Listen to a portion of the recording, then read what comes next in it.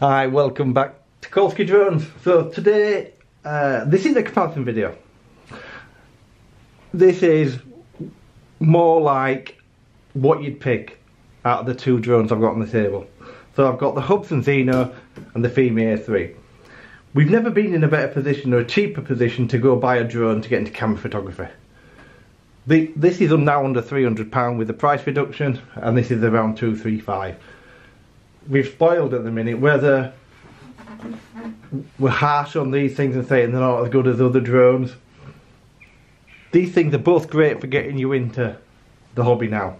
So this has now got all the updates. I posted a video the other day after this had all its updates, controller and everything. This is a different beast. This is not like the Zino I reviewed when it first came out. All the issues I've had. This is now great. I think this thing flies fantastically well. The Fimi, you've seen the videos I've done. I absolutely love the thing. But the problem now is there's not that much of a difference in price. So what I've done is the video you're going to see coming up, I flew them both on the same day, one after another. And they're both in 1080p, 30 frames a second. You're going to see. So if you can live with a 1080p only drone, would you pick this, or would you still go for the Zino and have the capability to go into 4K afterwards? Not everybody has a 4K TV, but you might get a 4K TV. So this is really a quick to make your mind up which one you'd rather buy, or would you rather buy any of these? Would you still rather go for the Spark? So the Zino has 4K, 2.7 and 4K, massive advantage, and it now films something like, I think my camera's now acceptable. This is not DJI Mavic. It's not as good as a Mavic, and it's not got the picture quality of a Mavic or the Autel Evo or all the other type of drones that you've probably seen on my channel. However, this thing is great now. For the money, I think this is fantastic, and it's now at a price point.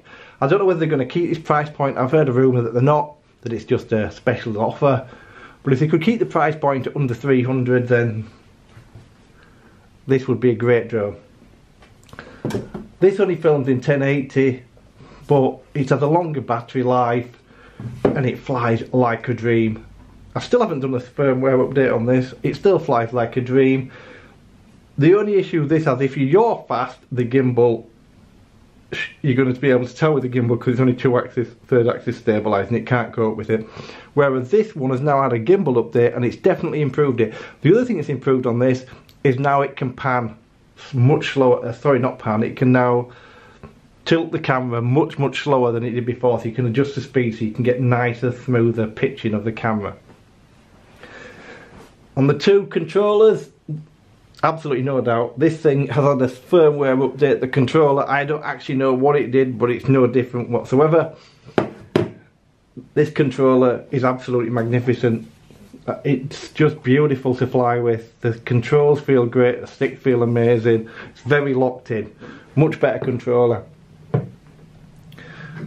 So it's like I said, I'm not saying buy this over this or buy this over this. That's not this type of video. This is saying that at the minute we're a bit spoilt for choice. And we've never been in this situation. We've also got the Fimi X8 SE, which I'll have eventually if I can ever get hold of one. And that's 4K for under £400, foldable, still well under DJI's price. And don't get me wrong, these are not going to compare to DJI's. None of them do. I don't really. I've seen videos comparing the Fimi X8 to a Mavic Pro. I still prefer the Mavic Pro all day long because of all the different features it's got, and it's got precision landing and all the rest of the stuff. But you pay a premium for these items. So these two are great entry level. So the reason we only recorded in 1080 was to make it fair, because this one's only got a 1080p camera. I filmed in a very poor day. It was horrible yesterday when I went out. I managed to miss the rain, but the wind had died right down. So it's grey, it's gloomy, it's overcast. So you're going to have to put that into the equation. However, they both filmed one after another, both in the same area, same time of day, and roughly about the same height and angle of the cameras, so you're going to be able to see which one looks better. What I would say is the Fimi looks to have a more zoomed in picture than that. I never noticed that before until I've just done this video. It seems to be, in my opinion, more zoomed in than the camera on this. So I'm thinking this got much a wider lens. And I'm not going to say to you which video I prefer. I want you to tell me in the comments what you think looks best. I now like them both. I had massive problems with this. It's been returned. It got sent back and they sent me a new one, a brand spanking new one out of the box, because I had the issue of the camera. You've probably seen the video they did where it flashed a colour on the screen. It went green and purple, just the whole screen. That's now been resolved, and now it had all the updates on it. Flies like a dream. It still drops slightly to the left, which it still does, but so does this. This still drops slightly as well. They both drop when you go in the left, and that's probably because, I don't know, the parameters, the way it's set up, cheaper GPS units, whatever. I don't know what's causing the issue, but it's something they've improved on this, so I'd imagine it'll improve on this. And like I say, I haven't done a firmware update. I've just been flying this out of the box because I love it, so I've just been, couldn't be bothered to take it. I just take it out and fly it. Where this has had all the updates now. So controller wise, no issue. Flight wise, they fly about the same now. It didn't. This had major issues with it. And if you've seen, if you haven't seen the issues I've been having, watch my other videos and watch a video I put up the other day of it with the firmware update. It was drifting a lot. That's now nowhere near as bad. Still got slight drifting because it's got no sensors, but neither has this got sensors. This seems a little bit more stable in the hover. But the video today is just so you can see what you can get for your money. It really is a good time to buy a camera drone at the minute. It's never been a better time, and hopefully now more people are going to get into this. MJX, I believe, are having one with a gimbal. That can only be great news for the hobby, not bad news.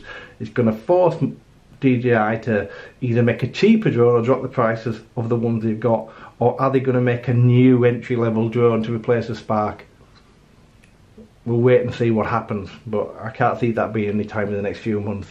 So certainly these drones that are out at the minute are going to have the market at the minute. So like I say, the Zino out of the box is probably not going to have all these firmware upgrades. I don't know. So if you buy one that's on the shelf now, it certainly won't have. It's not that big a job. There's loads of videos, people showing you how to do it. I don't recommend using the Hubsan ones. I recommend you checking out QC Guy. He used to be, I think it was QC Hubsan Support. He's now called the QC Guy. Check out his channel, he's fantastic.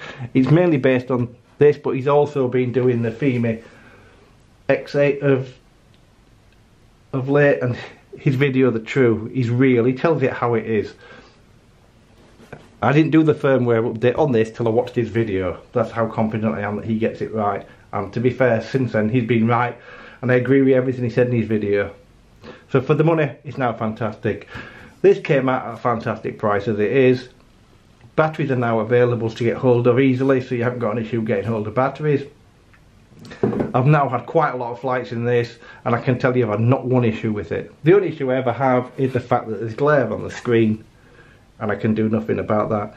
And if I'm being totally honest, I probably prefer the picture on the app. So I do prefer the apps, but this is 5.8, so I have better signal, but I still lose it a bit because this screen isn't the best.